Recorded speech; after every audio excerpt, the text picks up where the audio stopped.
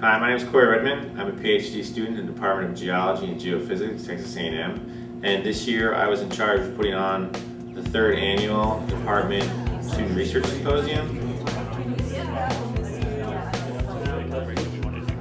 The way we run the symposium is everything is done through poster format. It allows the students to have more one-on-one interaction time with either other faculty members, their peers, or people outside the department, such as the college, university, even the general public is welcome.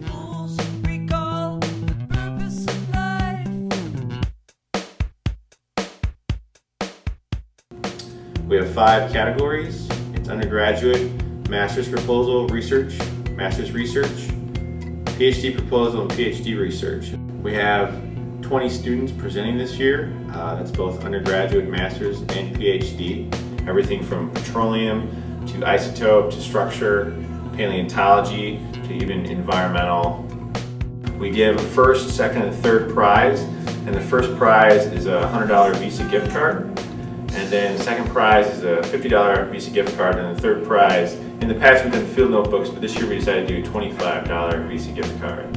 It's an opportunity for students, both undergraduate and graduate students in the department, to kind of showcase the research they've been working on.